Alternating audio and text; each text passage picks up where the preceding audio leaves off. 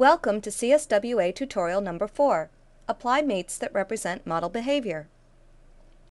Here is a sample assembly from the CSWA sample exam. Let's take a look at the first component, the machine bracket. The machine bracket was created in a single sketch for an extruded thin feature on the front plane. The sketch is created on the front plane with 2 equal sides and a fillet radius, then extruded mid-plane to build symmetry into the first feature. The extruded cut features, the 2 holes, now can be located with the center point coincident with the front plane. No dimensions are required in the vertical direction. So what happens when we insert this component into a new assembly? If you click OK to begin the assembly, the first component is fixed to the origin. Right-click Float. Now the component can rotate. Select Rotate Component. View the triad. Select by delta XYZ and rotate 90 degrees about the Y-axis. Click Apply. Be certain to fix the component. Right-click on the machine bracket in the Feature Manager. Click Fixed. Now the component cannot translate or rotate. You want to make certain that your first component is fixed in the assembly. Hold the Control key down and drag the machine bracket into the graphics window. This will quickly make copies of the machine bracket. Select Insert Components, requiring other components not open. I just typed the first letter of the word pin, and pin shows up in my short display. The pin is free to translate and rotate and requires mates. Select the cylindrical face of the pin, select the cylindrical face of the hole, right-click Mate.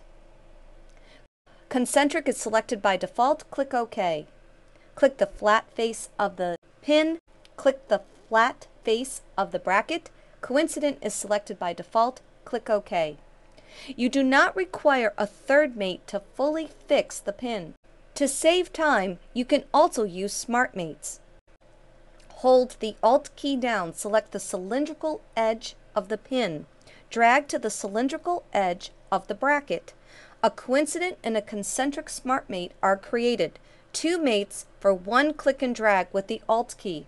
Smart mates can save you time, but they require practice before you take the CSWA exam. Select Rotate Component to position the component approximately before mating.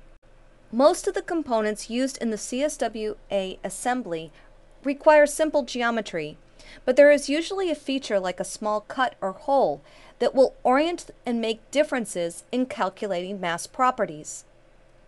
You are required to understand standardized mates such as distance, angle, coincident, concentric. To create an angle mate, 2 faces or edges are required. Select Mate from the Assembly toolbar. Click the narrow face of the second bracket. Click the narrow face of the first bracket. Coincident is selected by default. You have to select on Angle. Enter an angle, in this case 30 degrees.